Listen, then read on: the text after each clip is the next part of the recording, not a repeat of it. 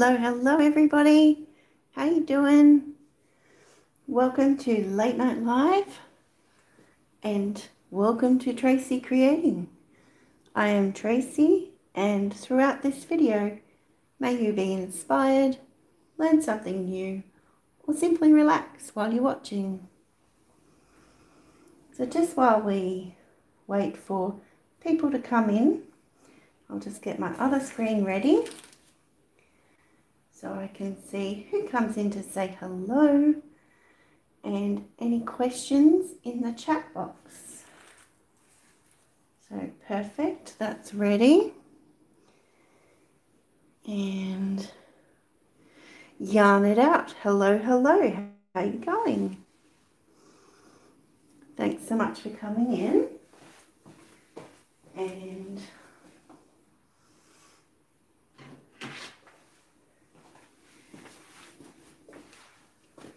so the plan for tonight is to do, hello Celine, how you doing? We're going to do, I've got brown, I've got gold, and I've got white. You're good, glad to hear it. All right, so I'm going to put my gloves on and check on my paints. But before we actually do get painting, I want to show you my balloon smashes from one of my previous lives. Just want to check on this one first. When I first mixed it, it was a little bit lumpy. This is Burnt Umber from Montmartre. And I thought, ooh, let's let that sit for a moment and see if it blends in a little bit. See, that's not a bubble, that is a lump of paint. So I've been trying to squash it against the side of the cup and squash it in and blend it that way.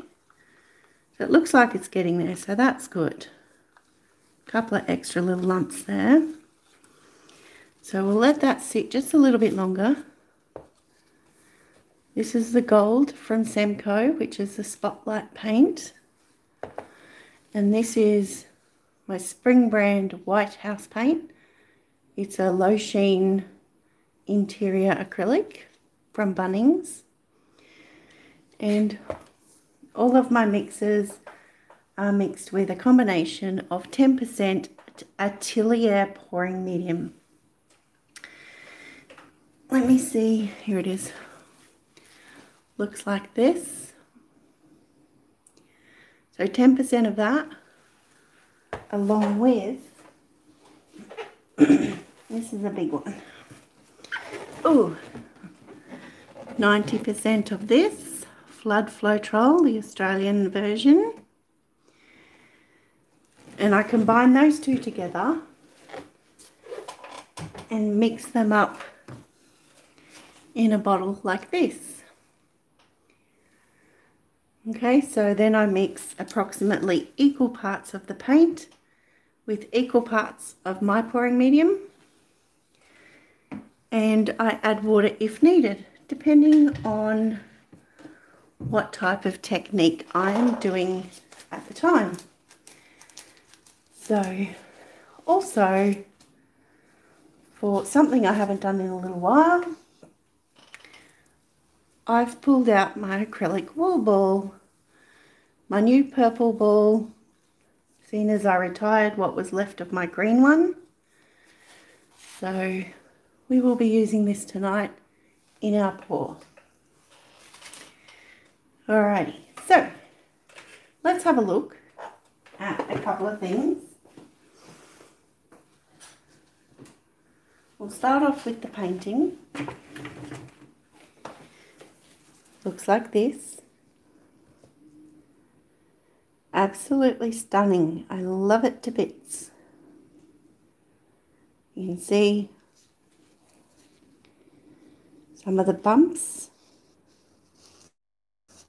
They're very slight from that balloon effect.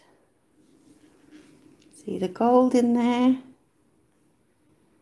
So this green that was created from the phthalo blue and the gold.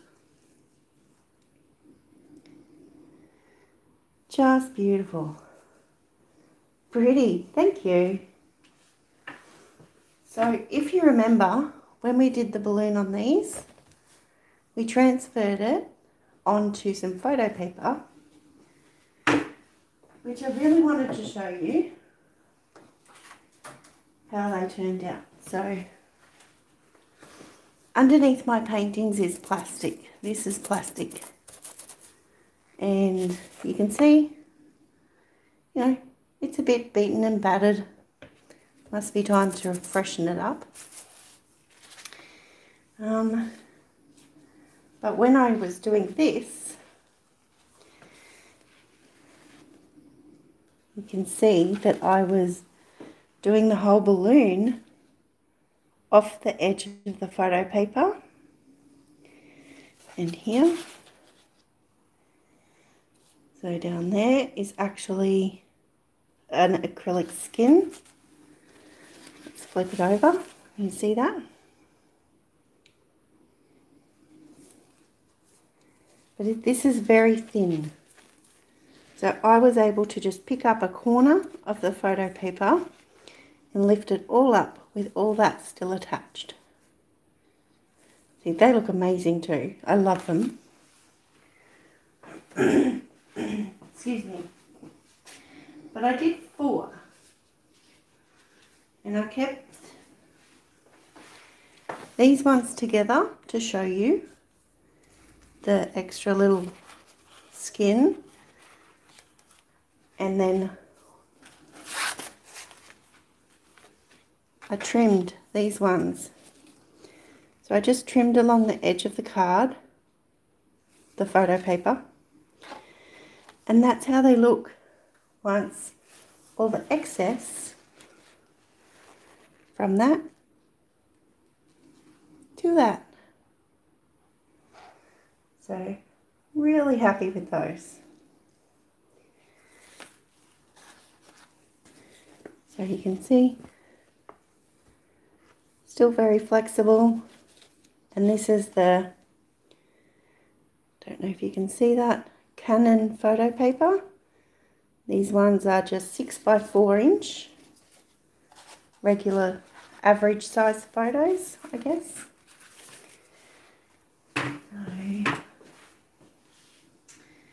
And put that there.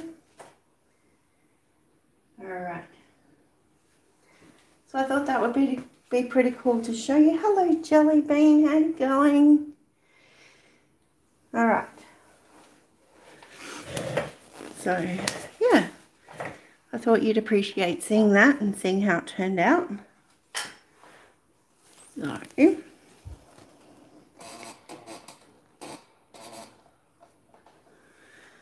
oh yeah, great job on the photo paper. Thank you very much. Alright, so let's see how this brown's gone now. Give it another stir, another scrape.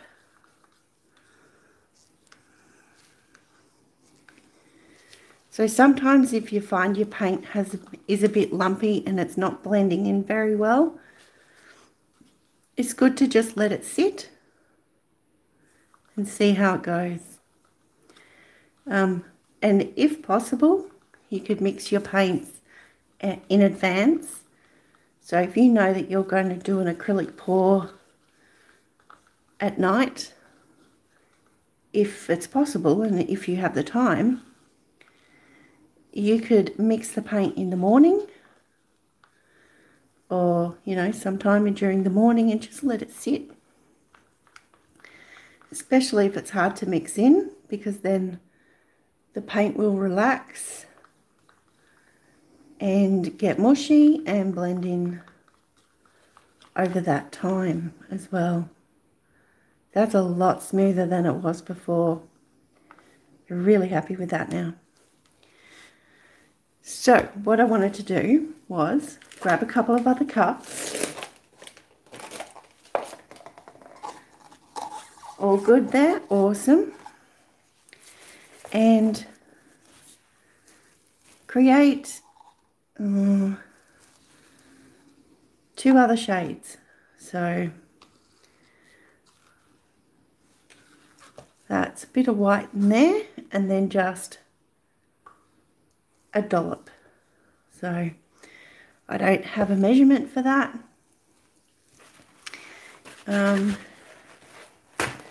It was just tip the cup up, let a blob fall in, and there we go. So now we mix it. This is just to create some different shades. Oh, that looks cool, just like that. So,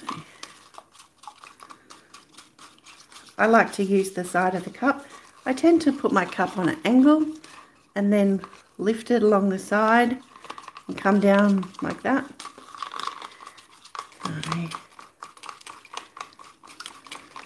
So this paint now is a combination of house paint and the Montmartre acrylic paint.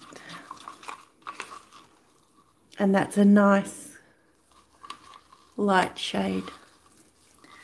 So now we have those three. I think we just might do some of the burnt umber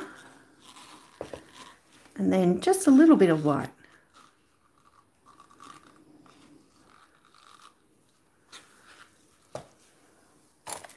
Get another stick.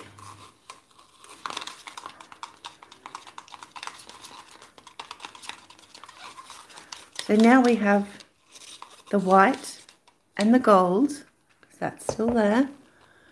I can't see that anyway. And three different shades of brown. So, let's see. All right. Slightly turning and rotating that cup with my left hand. So there we go. So I thought these three colours with the white, not so much the gold, but I really want to use the gold, will create kind of coffee blend.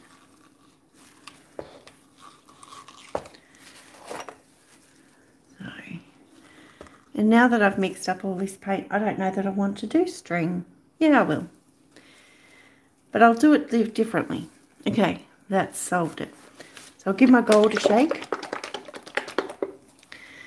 So this time round, we're going to just pour on the colours all over the place. And then instead of doing string dip, we'll just then put the string on and then pull it across the surface. So it's gone, which seems to me more like a string pull, which is generally what people call it.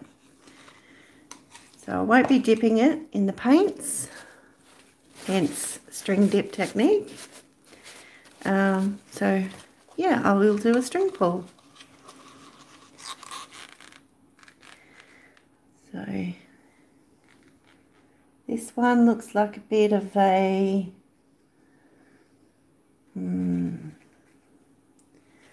it's a little bit darker than a latte, maybe. No, that'd be latte. This one perhaps is it a mochaccino?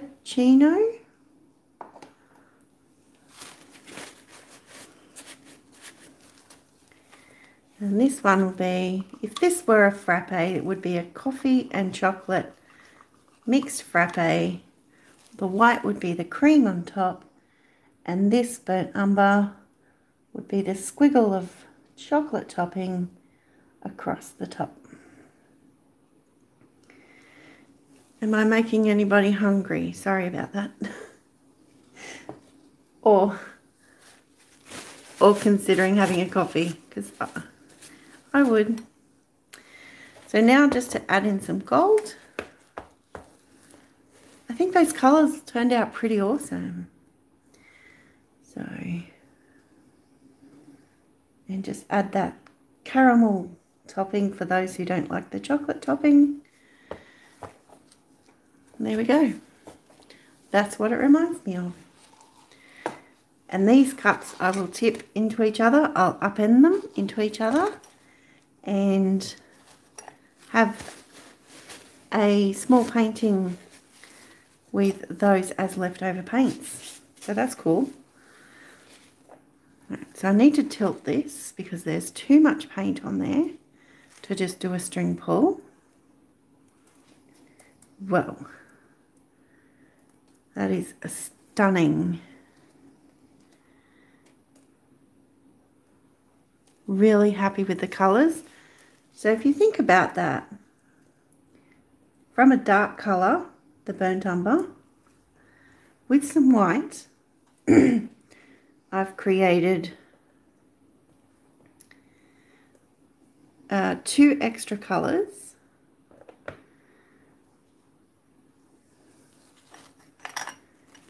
And that looks awesome. Nope, I dislike coffee. I used to too. I used to only drink tea, and then somebody offered to make me a coffee very late one night, because I was working away into the wee hours of the morning, and I was asked, would you like a coffee? And for some reason I was just like, yeah, sure. And now I drink coffee. Leave it like that. No.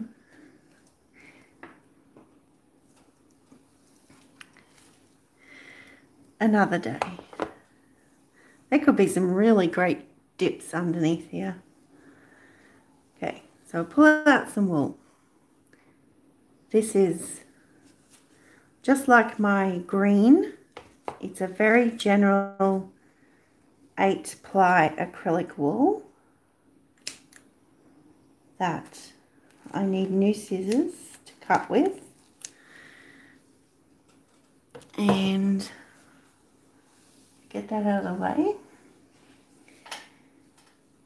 Terry is here. What are we painting tonight? We are painting on an 8x10 canvas with a chocolate, no, not chocolate, coffee inspired colours. And we're going to do some string pull. See, the thing that I'm doing different here, I'm not going to dip this in paint before I start, although, good point, I am going to moisten the string in white before I start, just to have it absorb some paint, and then I will scrape it. So just putting it, so I am dipping it.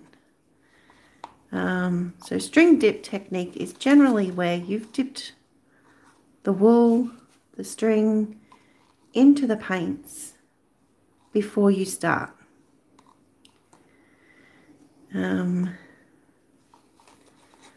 But because with this one, what I thought is I'll squiggle all the paints over the top, then lay the string upon it. So I'll do this there. Now I'm going to use my thumb and forefinger and squeeze out the white paint. So that way the wool has already had some paint on it and absorbed some of that moisture. But this time we're not dipping, although I just did. We're just going to lay the string upon the paint here on the canvas. So effectively that is more of a string pull than a string dip. So, oh, yummy colours. I know, right? And thank you, Resin Heaven Studios. How you going, Sue? just dropped in to say hi. So hi. Hello. Thanks for popping in. Hope you're doing well. And so now I don't know that I want to do flowers, but I think I'll just lay it down in different ways and pull it. No rhyme, reason, just relaxed painting fun. So just tapping it in. So I think I would like to go from this top section and just do a little bit of movement.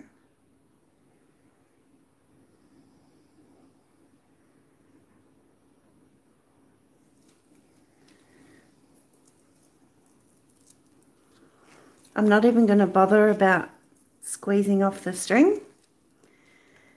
I'm just going to leave it like that with the paint on there. All I did was tap it off on the table like that, and then we'll come back in and do another, maybe a taller sweeping motion there. So, good, you're off to work. Have a great shift. Hope it goes well. Looks pretty so far. Thank you. Bye. And another one this way. Oh, that's pretty.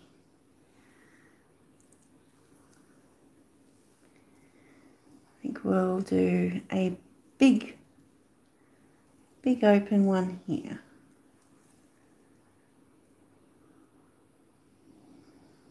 I don't like that one. Let's break it up a little bit by doing this. There we go.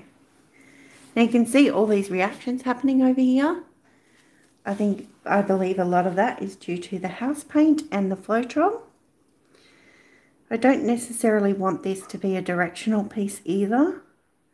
So I'm going to go in the center there and break that up across the bottom. I'll go this way where I just dripped and across there.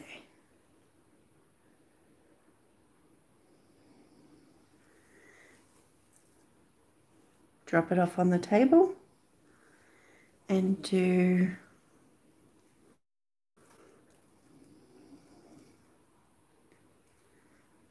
across this section here.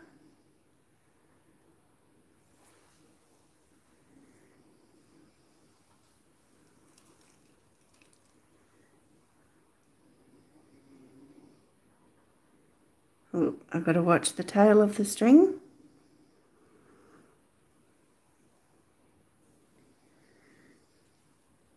And I just dripped again, so I will utilize that.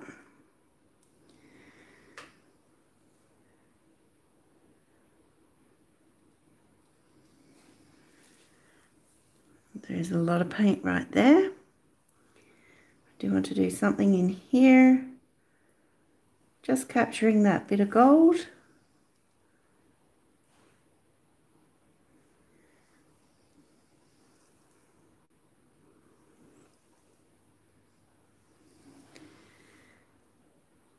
There we go. I do believe I am finished. That's really fun. Have you got glitter in your paints? No glitter in here, Kerry. Just the paints and my pouring medium mix.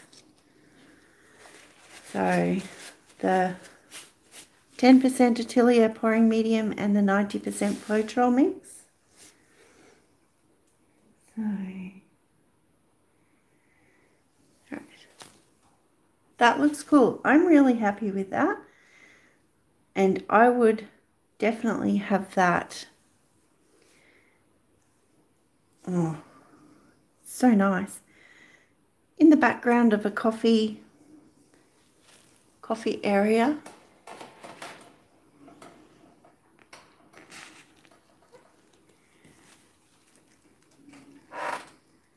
Absolutely stunning. Thank you. Gorgeous. Thanks, Kerry. So I do like the reactions. Some of them take over, but some of them are still very subtle. You've got the combinations of the coffee colours, the darker blends, the lighter blends.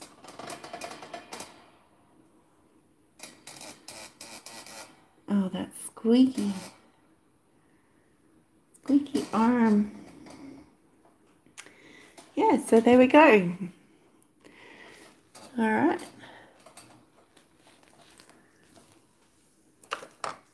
I was looking at one of these sections, thinking it needs to be pulled off.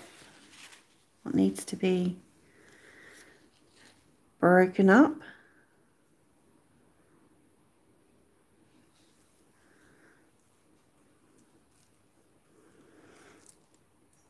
And something about that gold, but I don't know. Let's go this way.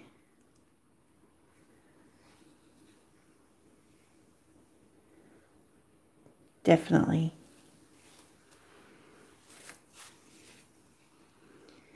I really want this covered in different directions. There we go. Fantastic. I think it was the reactions that you could see. Oh yeah, understandable. All right, so we're going to come down. We'll have a close-up before we sign off. So a nice quick video for you tonight. And so in the beginning of the video, I showed the dried results of the balloon smash from a few lives ago. And how they looked when I peeled them up off the plastic and how they look trimmed up around the photo papers. All right. So thank you so much, everybody, for coming in, saying hi, or just watching. That is awesome. Get up nice and close and see some of those colours. So this was the brown, the burnt umber, I should say, the white and the gold. And with that burnt umber and white, we created two different shades.